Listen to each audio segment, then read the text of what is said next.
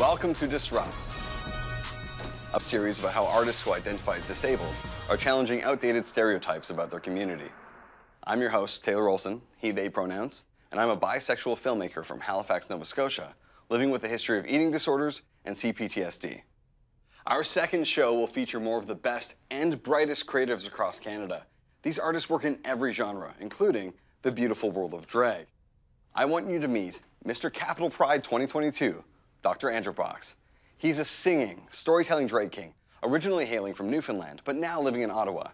Dr. Androbox is proudly transgender and lives with a debilitating form of ulcerative colitis. He performs on stage with an incredible 7-piece band, the Pronouns. Now, I know you can't wait to hear more, so here is their song, Femme Nem, a rallying cry for any and anyone who identifies as a woman.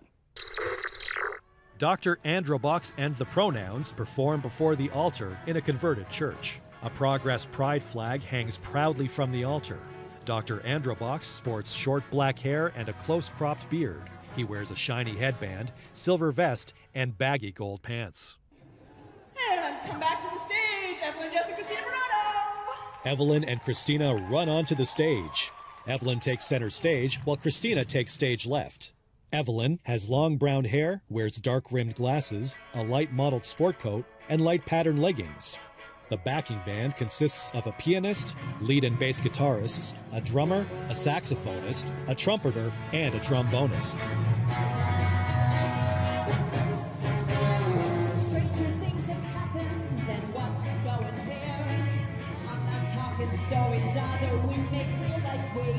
The shadows of the shapeshifters finally have their say, revealing nasty womanhood, taking back the day. Tonight is ours, we say yes and no. We say burn the bullshit down and go, baby, go. We are golden, we are strong. We'll keep on fighting for freedom to move on.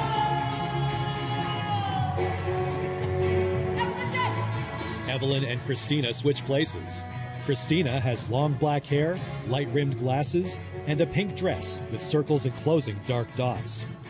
They all dance and clap to the backbeat. Here we gather to bear witness of our sacred truths. Janice dropped and died, and my job dropped the roof. 2017 didn't have to fight pride.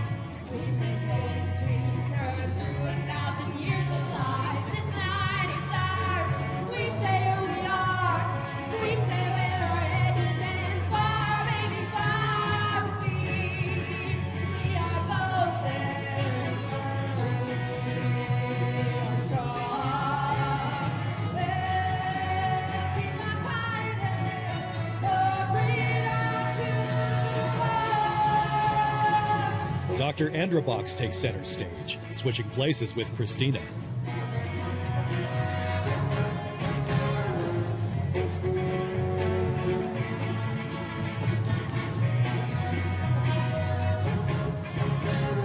Sometimes I wonder when I forget my gender, if it's all true or if I'm on another bender.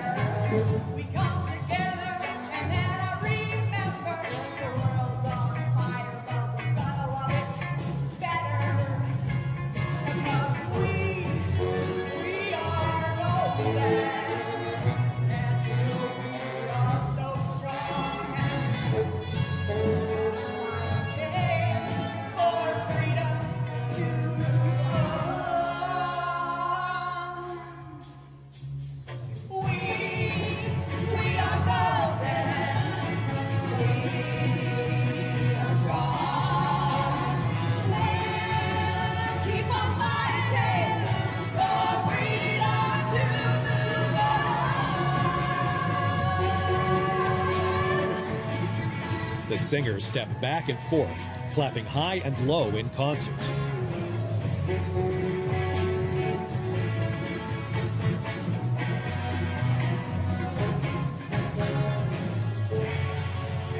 The singers take a long bow.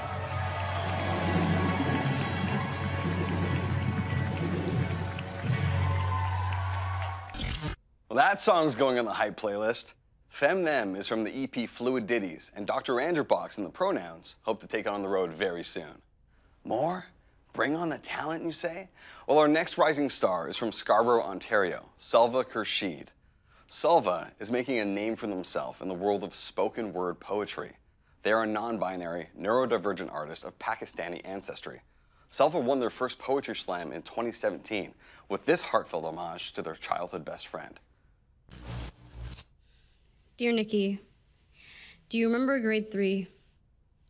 You gave me the nickname Solvis because my stupid impressions were your loudest obsession. You'd offer to sharpen my pencil or lend me your eraser just so I would say... They pull up the left corner of their mouth. Thank you very much. It was the first nickname I had that wasn't about my height. I was the shortest in that class. It was easy to pick on me for, but you made it just a little bit harder for them by giving them all your classic Nikki sass. So what if she's short? Her brain is bigger than yours. Do you remember grade 4? You came over to my house and we blew all our money on sour Skittles at that corner store. You always held my hand when we crossed the street because you were scared the cars wouldn't see me and run me over. Do you remember grade 5? We used to play American Idol at Hayat's house, but I didn't want to sing, so I was always either Simon or Randy. And that's probably why no one else could stand me, but it made you laugh. You would sing Big Girls Don't Cry or Unfaithful, and I would pick one of 2 phrases. They wave their fingers before their face. That was absolutely dreadful. It's a no from me. Or, yo, dog, that was sick. I'm gonna see you in Hollywood. I am and have always been a terrible impressionist, but you were always okay with who I was and who I wasn't. Do you remember grade 6? You and our friends entered the talent show to dance to Ponda Replay, but I was too embarrassed to dance, so you told everyone I was your manager so I could still feel included. I didn't really know what a manager did, so I just kind of hung around. You guys were practicing at recess, and anytime someone got too close, I would intercept them and say, "Ma'am, hands off the merchandise." They hold their hand out before them in a stop gesture. I remember a smile on your face the day you told me I would be your actual manager someday. You were gonna be the next Rihanna. Do you remember the last time we saw each other? 'Cause I don't. And I'm sorry that I don't. 3 days ago, I was thinking about you. I wanted to message you to catch up. I actually wanted to say thank you, but I didn't. 2 days ago, I found out I didn't have the option anymore, and yesterday I found out you were the one who took that option away. I have always known you to be the strong one, but unlike me, you were a natural-born performer. Happy was the role you got without auditioning. Your happy was a two-way mirror only you could see through. Your compassion, a vampire never seeing its own reflection. Your laughter, the answer to every question I didn't know you needed me to ask. Maybe if I had done a better impression of a friend, you wouldn't have been 6 feet under the impression that you weren't worth fighting for. I wonder if I would still be here if you weren't there to hold my hand. I wonder if you would still be here if I had just reached out for yours when I still had the chance. I'm sorry that I haven't seen you. I'm sorry that I didn't see you. I'm sorry I let life run you over. I'm going to spend the rest of my life wishing I had held your hand the way you held mine. Thank you for being there for me at a time that I had no one, and I'm so f***ing sorry I couldn't have been that for you. Love always, Solvis. They leave the stage. Aside from that beautiful poem, Salva has also become an advocate for disability justice. Their debut chapbook, Hello, My Name is Other, is to be published next year. If you're having fun so far, stick around, because we have more amazing artists to introduce you to when we come back on Disrupt.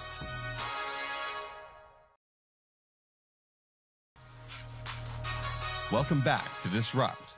Riley Rain is another multi-talented Canadian who likes to explore topics a lot of folks would rather avoid, like, for instance, mental illness. Riley's an accomplished actor, writer, and composer based in Halifax, and they are the creator of Brainstorm, a mind-blowing song cycle about bipolar disorder.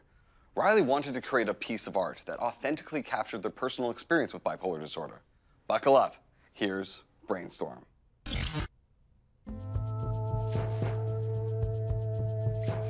Blackness gives way to pulsing kaleidoscopic patterns. Then, brightly lit rocks and grass. On a stage, Riley Rain stands before a microphone, playing their guitar. Behind them, a drummer wears headphones and a mask with large black eyes. Images and words are projected on a large screen behind them. Take a breath, slow down. Expanding light patterns swirl. You know that this is a life sentence. There is no end. Every mistake I've ever made, swirling round my head. I'm haunted by myself. I don't mean to hang my head in shame.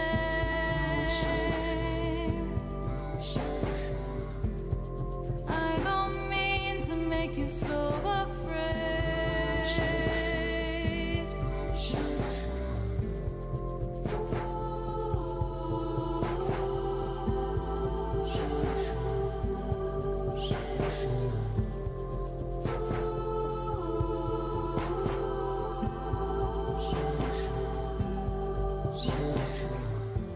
Riley, with short hair and a black denim shirt, steps back from the mic and sways as they play.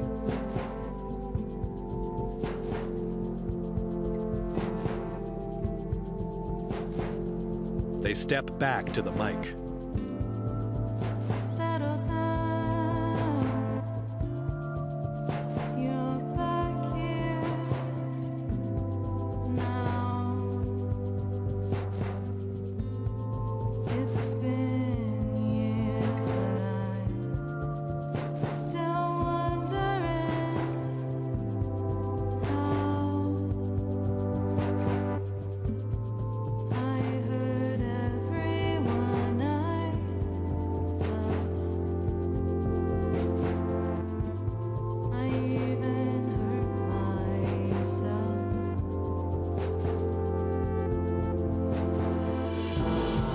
I don't mean to be so vain. I don't mean to cause you any pain.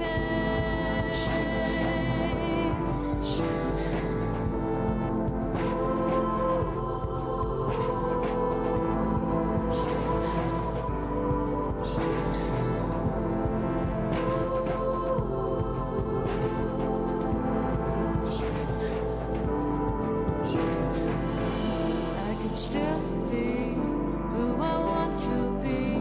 I just need to try harder to be less like this. I could still be who I want to be. I just need to try harder to be less like.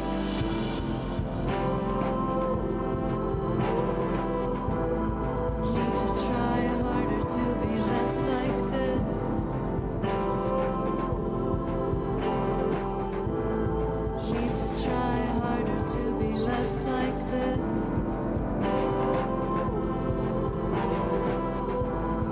Need to try harder to be less like this.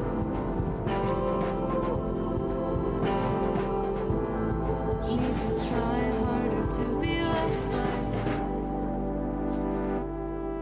Riley backs away from the microphone.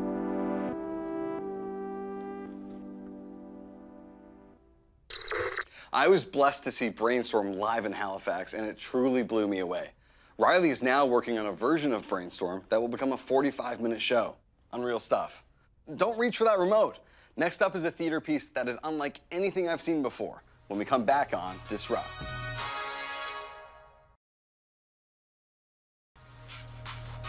Welcome back to Disrupt.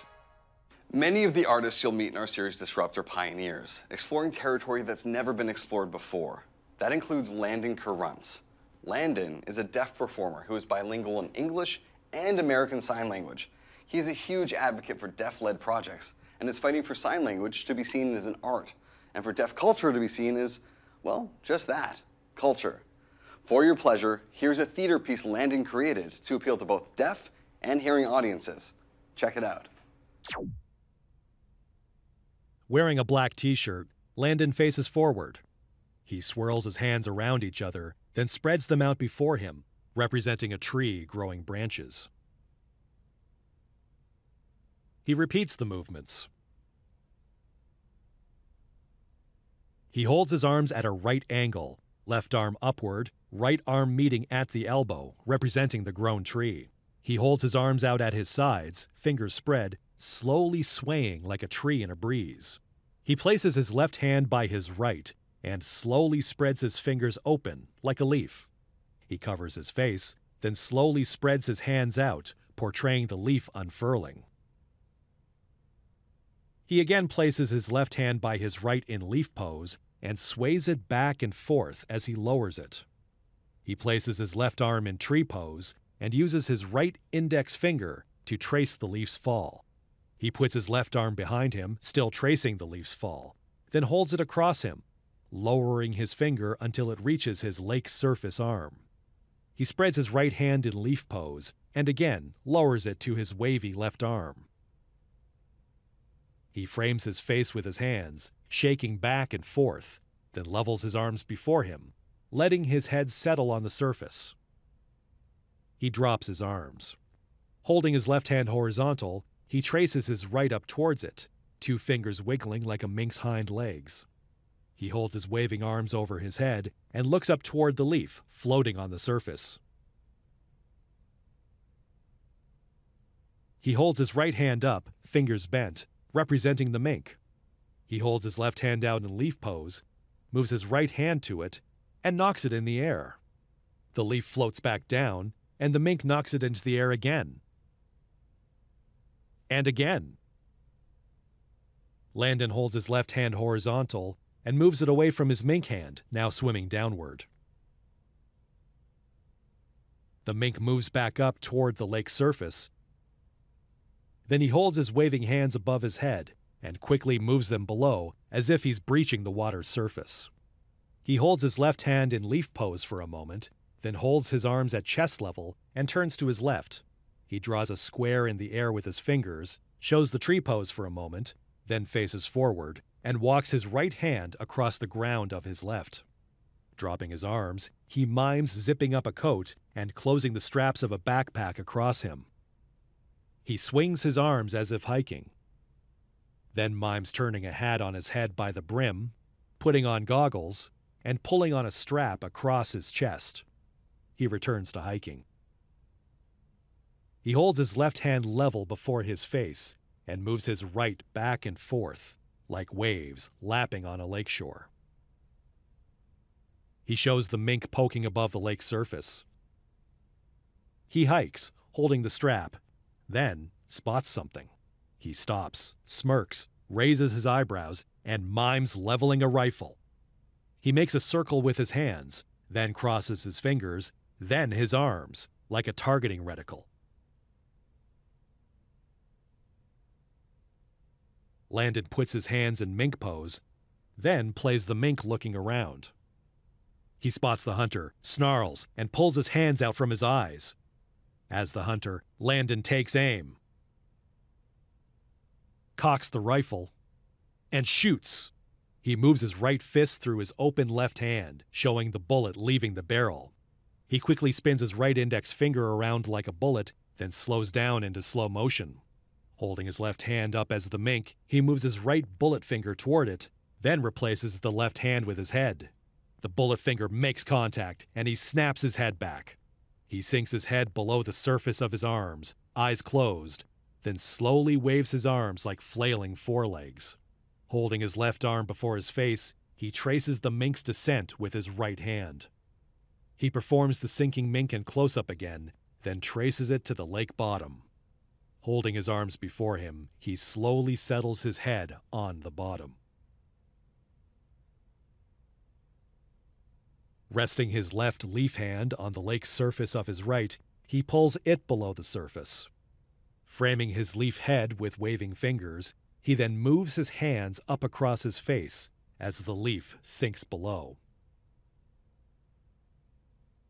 He shows the sinking leaf in close-up, then holds his left arm level as the lake bottom, while his waving right fingers show the leaf sinking toward it. He again shows the sinking leaf in close-up, then levels his arms and moves his head toward them. Holding his left arm level, he holds the right in leaf pose, undulating on the bottom. He holds his right hand up, palm inward, and moves his left hand away several times in a waving motion, as if the leaf is decomposing, before holding his hands together and opening them, right hand horizontal, left hand vertical, showing the remains of the leaf and mink together. Talk about original and moving. Landon Carruntz is now producing his first play in English and American Sign Language. It's called 100 Years of Darkness and premiered in Calgary in March 2023. And on that exciting note, that's it for our second episode of Disrupt. I'm Taylor Olson, and I'll be back next week with another lineup of talent that will shake things up.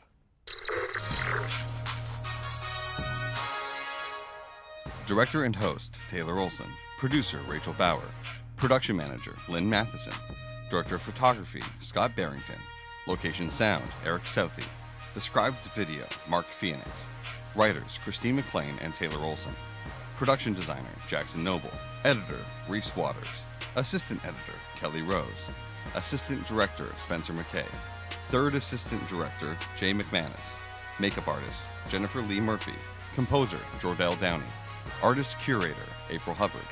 Camera assistants, Kelly Rose and DJ Giles. Sound assistant, KJ Lewis. Assistant production designer, Brandon Boyd. Production assistant, Jeff Harrod. Logo design, Daniel Jardine. Legal services, David C. Perlmutter. Inclusive mentorship coordinators, Rachel Bauer, Lynn Matheson, and Teamwork Cooperative. Special thanks, Art Pays Me. Produced in association with Accessible Media Inc. Integrated Described Video Consultant, M. Williams. Copyright 2023, Accessible Media Inc. An AMI original production.